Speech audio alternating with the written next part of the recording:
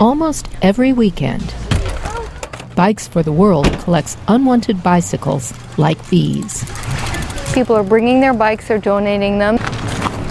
Helen Gelband has been overseeing collections like this one for 8 years. They're donating bikes that have been sitting in their garages or in their basements, or they've just bought new bikes. Stephen Popick donated 2 mountain bikes he and his wife used to ride. My bikes wouldn't fetch a nice price and wouldn't really be worth trying to have a yard sale to sell 2 little rinky-dink bikes, but they could be useful to somebody else. That's the idea behind Bikes for the World. I donate a bike? Yes, thank you. All of these donated bikes are being prepared for shipment.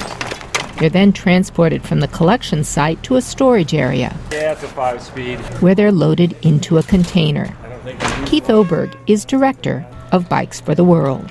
These bicycles that still have lots of years of life left in them can be worked on, can be reconditioned overseas, generating employment just in fixing up the bikes.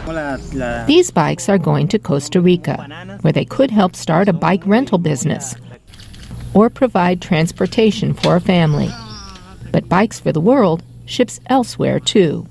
We started out more in Central America because that's where I personally worked many years.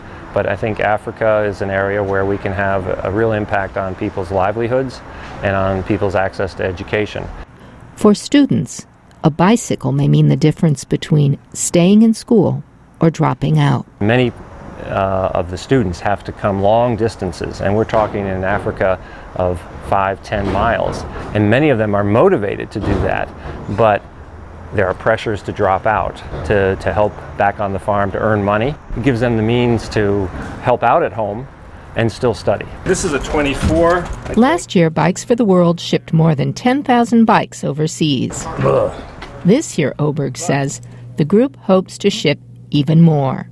Susan Logue, VOA News, Washington.